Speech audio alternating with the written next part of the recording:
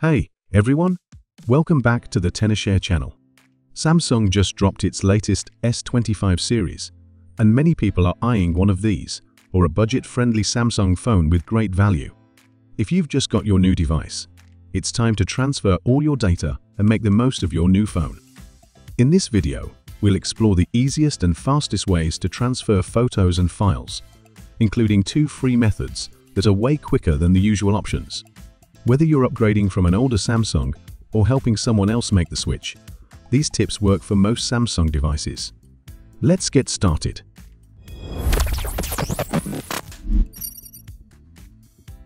Method 1. Use Smart Switch to transfer data. Samsung has a built-in program called Smart Switch, which makes transferring data super easy. To get started, open Settings on your old Samsung phone.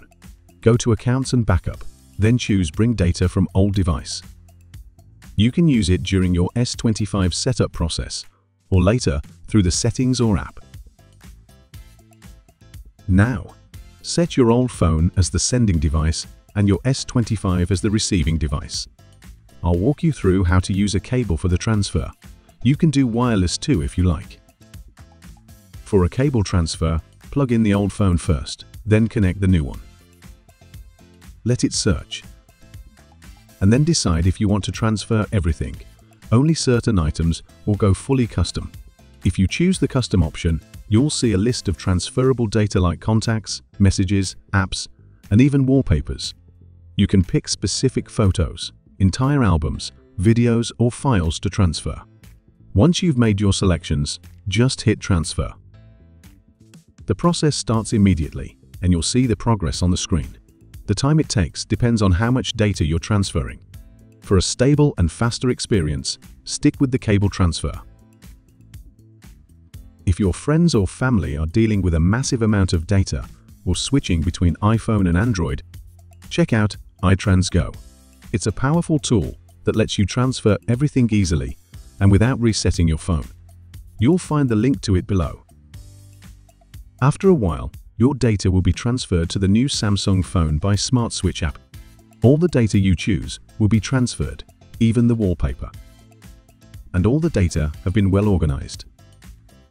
If you're looking for something even simpler for daily use, here's another trick.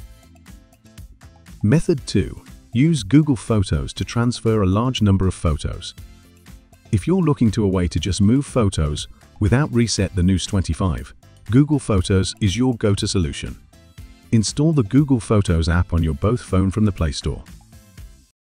Then open the app, sign in with your Google account, and start uploading all the photos you want to transfer. Once the upload is complete, grab your new Samsung S25, get the Google Photos app, and log into the same Google account. Then all your photos are there, ready to download or view. It is easy to manage and transfer large amounts of photos without worrying about cables or manual work. Besides using apps like WhatsApp or email, you can quickly transfer files via Bluetooth. Just enable Bluetooth on both devices, open the photo or file you want to share on your old phone, select the file, hit share, and choose Bluetooth. Wait for your S25 to appear on the list, select it, and approve the transfer. That's it, your file will be sent in no time.